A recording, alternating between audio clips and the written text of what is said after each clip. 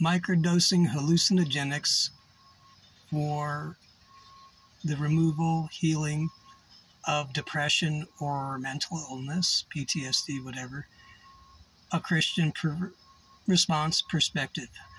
No, run away.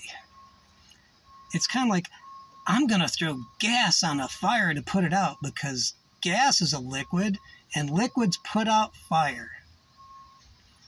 Now, obviously, I am being a little bit facetious and I'm not trying to be mean. And the reason I'm saying no is it's self-administered pharmaceuticals. Dude, get help by all means, but this ain't amateur hour. You can crack your egg, you can lose your mind, you can trash yourself out, and microdosing is a low burn poison as opposed to the quick hit. Both have, some real problems. Now, do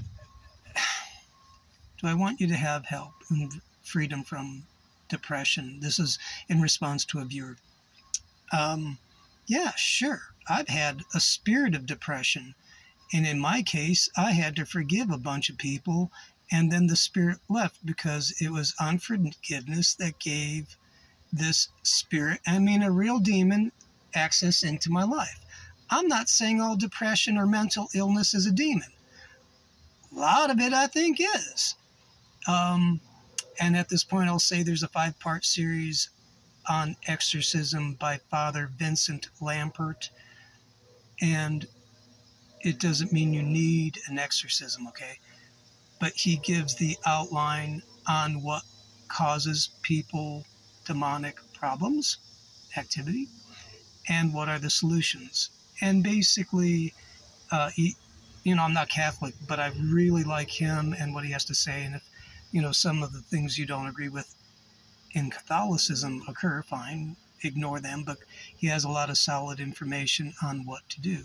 Forgiveness is one of the major issues, one of the major ways you deal with it.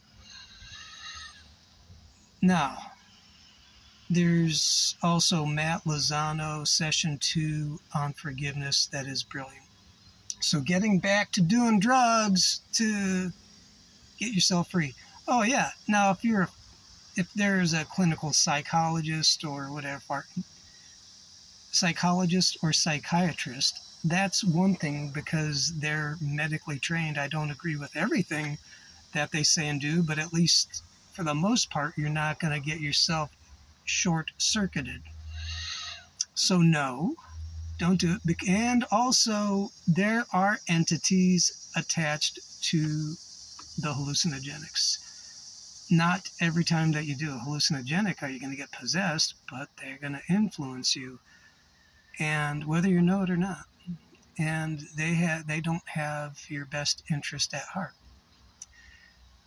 With depression, I would suggest, and also mental illness in general, all right, I'm going to go the Jesus route. Okay, forgive, repent, walk in love. Read the Word of God. Find out where there might be lies in your life that you're believing about yourself or others, and replace the lies with truth. And then also you will be convicted. It's not like, oh, you suck. It's more like, dude, kind of getting it wrong. And like, if you didn't know you needed to forgive, you need to forgive. If you didn't know that you were beloved, no matter what, now you do know. Let's say someone said, oh, you'll never be forgiven, and you did something irreprehensible, and you think you're the one that can't be forgiven. No, that's a lie. You can be forgiven. You're not irreprehensible. You're beloved. This is simple stuff. But if you've been beat up all your life and you don't know it, that's some of the root causes of mental illness. Or let's say you got attacked and you have trauma, or you've been in war and you need help. That you have flashbacks and trauma. The Spirit of God is real. And He comes into our lives. He has power, love, and a sound mind.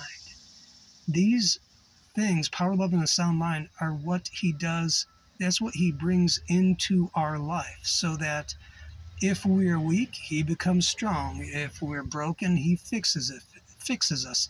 If we're lost, we get found by him, and it is by his love, faith that works through love, that all of this is done. So Word of God, big thing. Then praying, talking to God like you would a friend, and just giving him your junk, because he will talk back, and he will bring you into, I don't know if the word is equilibrium, but it is the kingdom of heaven. It is the presence of God. Presence of God is heaven, and in there is the fullness of joy and healing. So for the microdosing, no, because these things, they do lead us to spiritual conditions, but for the most part, unless God shows up, it's going to lead you away. Oh, there goes God. It's going to lead you away from him. Everything is one, and there's all causation, and it's all delusion, and it's just, we're all connected. I'm like, that's the zip code I'm talking about with the hallucinogenic. That's the entity that is involved with the hallucinogenics. We are not all one.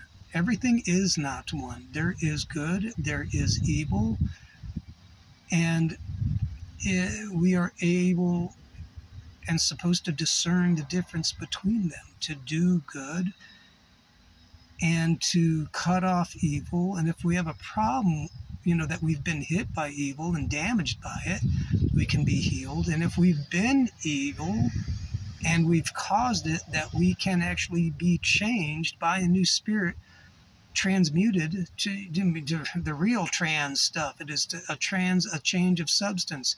It is from evil to good. He can do that, and it is by his spirit. These drugs don't do it. They'll get you somewhere, and it's like going to Vegas. You're either going to use someone improperly for a good time, or you're going to be used improperly for a good time. And I'm talking about mental, emotional, and spiritual activity that is not beneficial. So that's what I got to say about the microdosing and hallucinogenics in general. Not a fan. Don't do it. Go to Jesus. Ask for help. Seek out professional help. I would suggest Christian professional help. And then Word of God. Find a good church that operates in power, love, and a sound mind, that gifts of the Spirit, or they call it deliverance. Inner healing. It's another good word. And then pray, talk to God as you would a friend, and let him communicate with you. There are other things such as communion. Look into it. Baptism, huge. Acts 2:38. Receiving a new spirit, laying on of hands.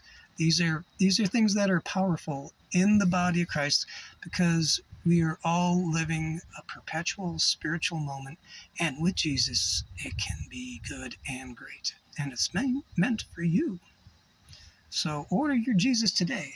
Give him your heart. He'll give you his, and then follow after him. Hold on, because it's going to be a wild ride, but I think you're going to like it. Have a great day. See you. Bye.